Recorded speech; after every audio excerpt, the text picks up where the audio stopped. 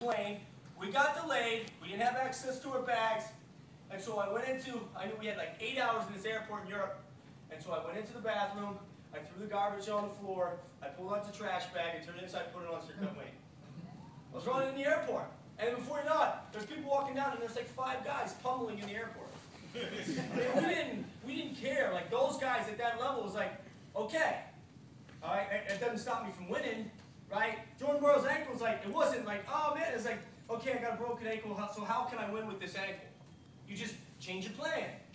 The best ones can change their plan because the best ones wake up and say, the day's not going to be perfect. You know, it just doesn't work that way.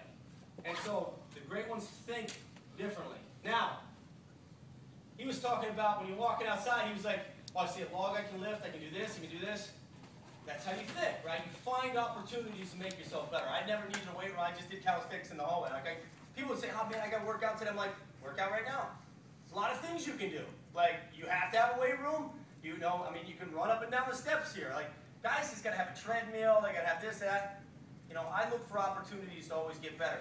So, what that leads me to is my team. We're ranked 14th in the country right now. And I got there in 2010, it was a nightmare.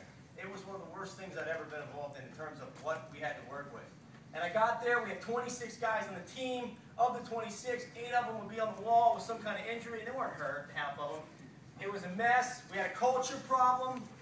And so, you know, we sat down as a staff and we figured out what we needed to change. And we realized, man, the alumni aren't happy, we're not winning. And then when we sat down, we said, we're still 3 years away from fixing this thing.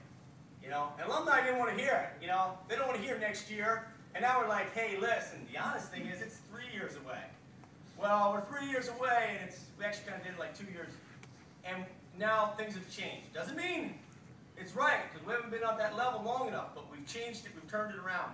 But when I got there, I realized that I made a big jump in my coaching, that not everybody was like me. You know, I could say, okay, I don't have a treadmill, I'll just go run outside. Oh, well, our bags are delayed, I'll just grab a trash bag and put it on. You know, I'll tear out the garbage. I didn't care about diseases, anything. I know all I was worried about was making weight, you know? And I had to realize that guys on my team weren't like that.